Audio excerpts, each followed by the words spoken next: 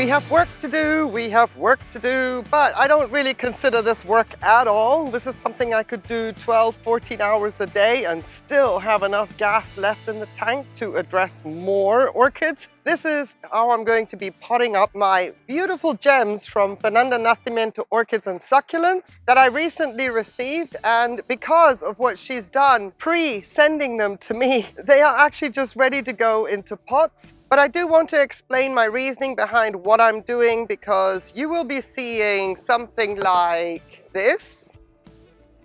What on earth is that for? I will show you a little bit later on in the video.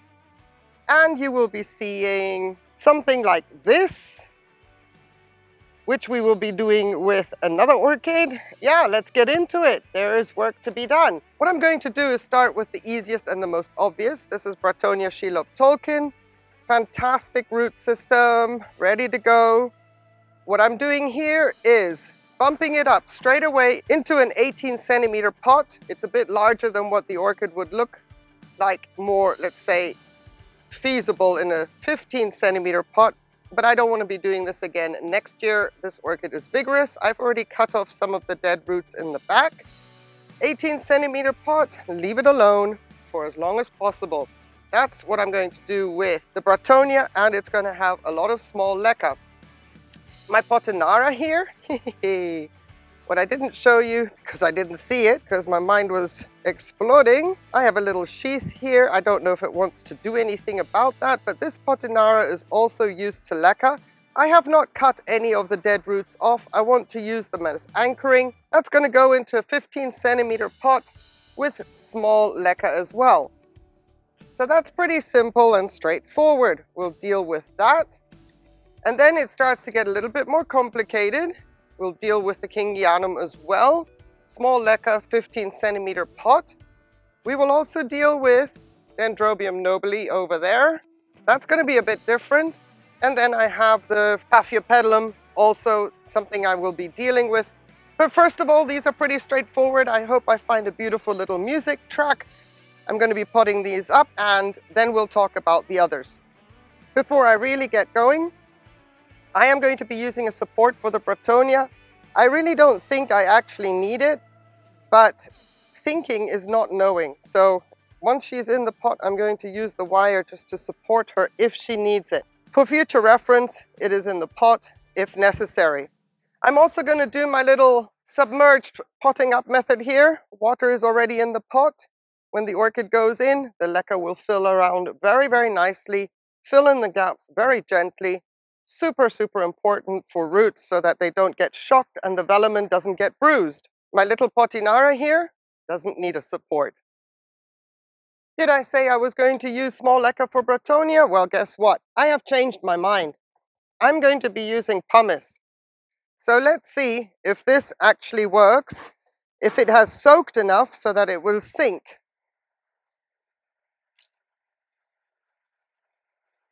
It sinks. Awesome. Let me tell you, the pumice has soaked almost for over 6 weeks. Before it used to float. Now it sinks. Fantastic.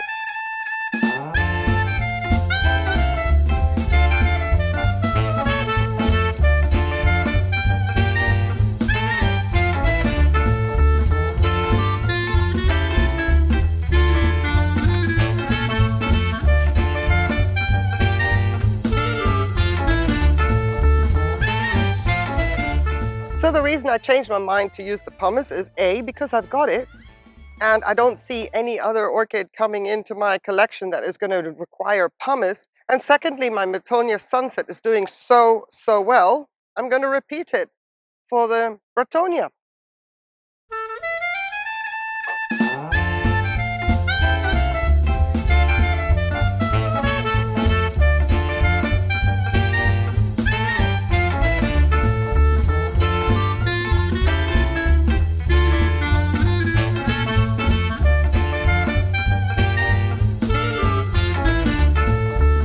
Just a little backup support for the back bulb for eventualities if it gets breezy. Off camera, I did flush the pot through abundantly, and I've left a little bit of space on the surface of the pot so that I can add more pumice if need be. Right now, Everything that was covered is covered again. I have also filled the pot with fertilized water, 300 parts per million. Seems a little bit of an overkill, but that is what I had on hand. And if the roots can benefit a little bit just to keep maturing that bulb, perfect. So, Bretonia Shiloptolken in the house, pending her tag. If you're new to my channel, FFF stands for Fabulous Friend Fernanda. That is Fernanda Nacimiento, Orchids and Succulents, from whence these orchids came. Fabulous Friend Fernanda. All right, on to Pottinara.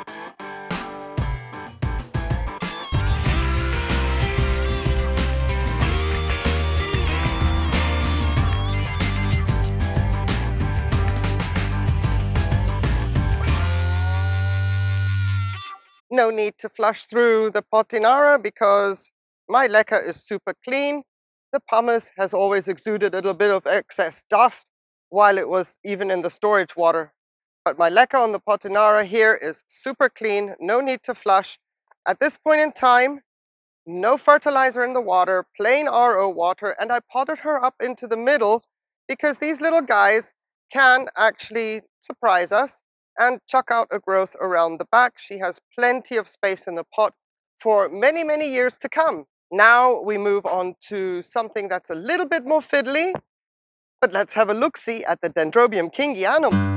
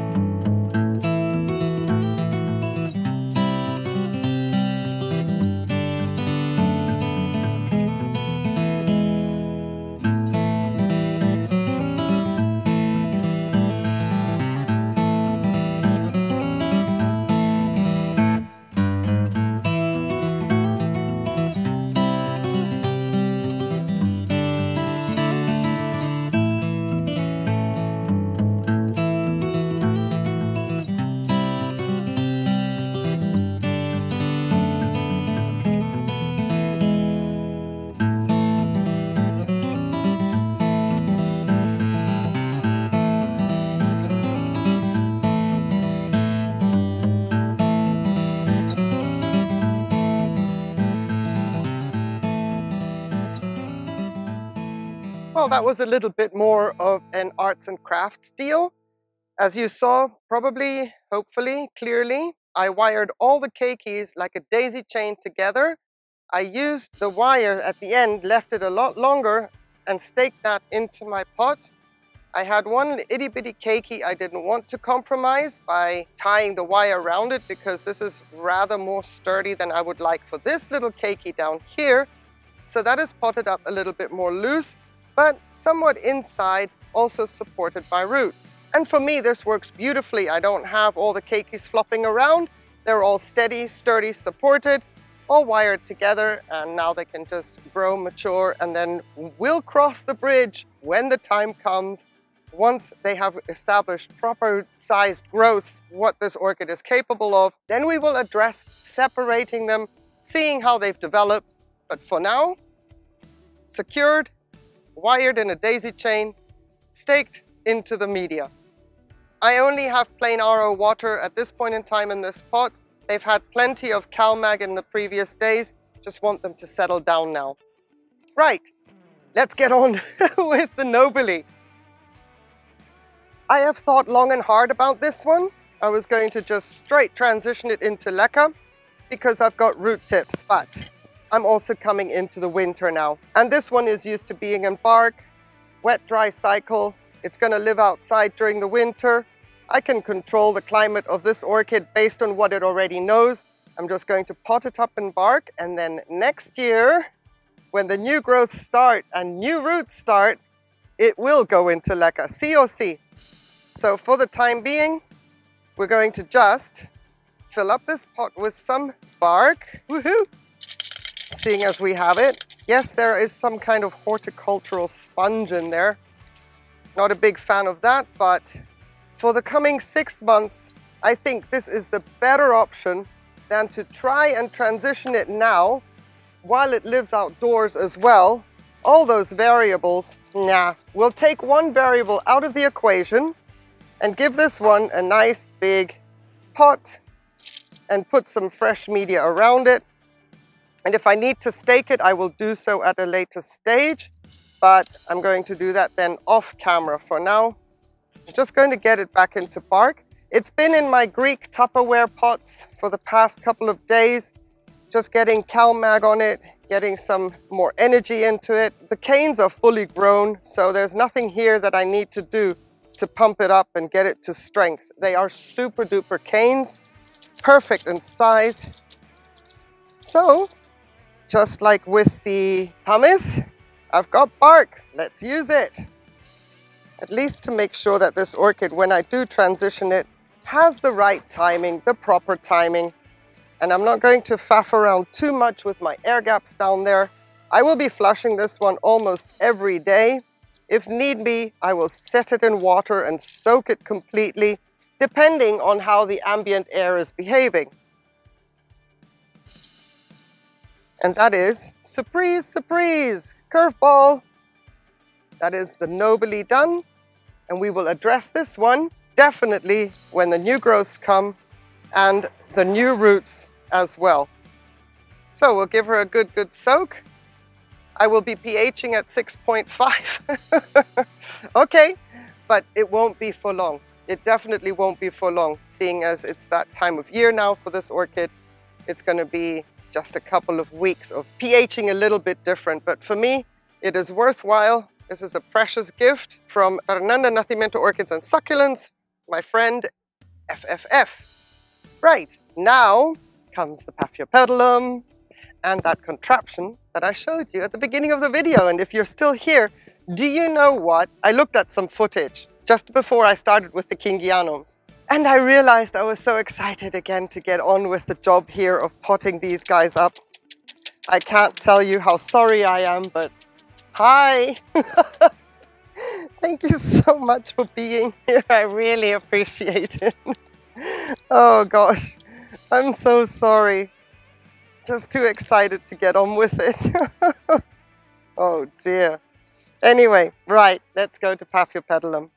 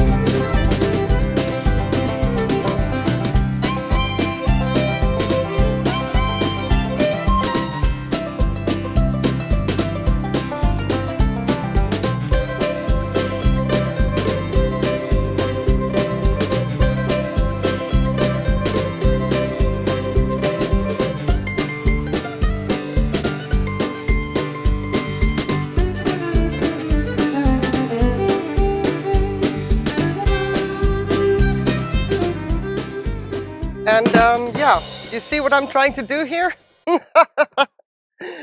This is going to hopefully keep the leaves upright. It is a beautiful display. It's a little bit different, very unconventional, I have to admit. However, I thought that instead of having a stake and a flopping around Paphiopedilum gratixianum, I wanted to use this, what I use for Christmas decorations. When I hang this in the windows, I hang Swarovski crystal ornaments out of these branches, and I have several of these lying around waiting for Christmas. And I thought this Paphiopedilum would be perfect if it survives. I have the leaves supported. I have all the juices flowing up the cells. I have a lot of flushing to do to maintain that one single root, but the orchid is safe and solid in the pot. I can lift her out of the pot and there is no movement, and I can flush and walk around with her. Okay, if it gets very windy, I'll have to be careful, but she's going to go inside anyways. But What do you think? What do you think? Let me know. I mean, when this entered into my head, I was going to go, all right, here come the straight jackets. I only need one. But I think it, not only does it look pretty, I do love my little 4 white snowy branches, but it supports the orchid and it has the leaves upright instead of being floppy. And we can monitor if, of course, if she makes it the center leaf here, because I didn't secure that. Let's get the other ones. Maybe you guys need to settle down. If you've fallen off your chair, get back up, get back onto the chair, the sofa, recliner, whatever you fell off of. Let's have a look at all of them now. Ta-da! Orchid PotPourri, 5 ways. Bark. Dendrobium nobile, I've got that soaking in some water, seeing as the bark was dry and mine was fresh and needs to be broken in, so to speak. So you got bark, pumice, simple, small leca, wired in keikis, small leca, and my beautiful, somewhat peacock display there of my Paphiopedilum gratixianum. Well, what do you think? You can be honest. If you think it's all a little bit ridiculous, please let me know in the comments. If I can update in 6 months and everything is doing really well and growing well, maybe I can change your mind. There is method to my madness. Personally, I am so pleased for my little Paphiopedilum back there. And like I said, the only thing I need to do is cultivate that one little root, flush, flush, flush, because quite honestly, it's not the potting up method. It's not the support, so to speak, that would make this orchid fail. It is not getting more roots to grow, but let's keep our fingers crossed. If nothing else, I hope you found this entertaining, something very, very different. But then again, there comes a box into the mail from Portugal. And, you know, we have to think outside of the box, especially with regards to my curveball change of plans on the nobile. In 6 to 7 months, I hope that we can get that one into Leca. But yeah, really, really appreciate your opinion. Good, bad, indifferent. If there were some nuggets in this video that you found very useful, let me know in the comments below. And if nothing else, I hope you had a great time watching, and I appreciate your time watching this video. Thank you so very, very much. Please, please stay safe, have a beautiful day, and take care. Bye.